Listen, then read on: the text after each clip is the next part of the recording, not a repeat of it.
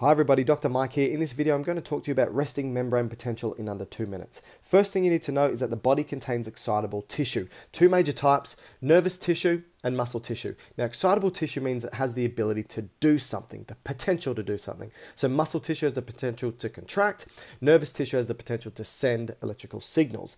Now, this potential all lies at the cell. So I've drawn up an excitable cell here. First thing you can see is that there's a distribution of ions, both inside and outside. Ions are either positively or negatively charged atoms or elements, and I've drawn up two that are important for a resting membrane potential. That's positive sodium and positive potassium.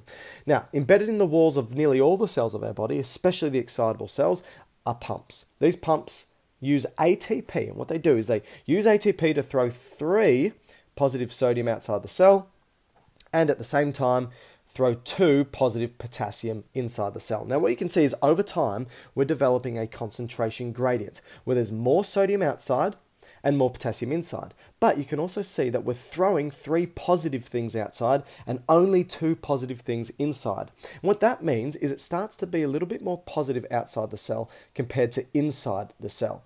Or you could say the inside becomes a little bit more negative compared to the outside. And this negative difference is around about -5 millivolts. Now you can also see, because we're developing a concentration gradient where there's more potassium inside compared to outside, if you have a channel like this one, for example, that has its door open, it's a leaky potassium channel. Potassium wants to go down its concentration gradient, potassium leaks out, taking its positive charge with it. So it's making the outside even more positive compared to the inside, and that charge difference goes from -5 millivolts to around about -70 to -90.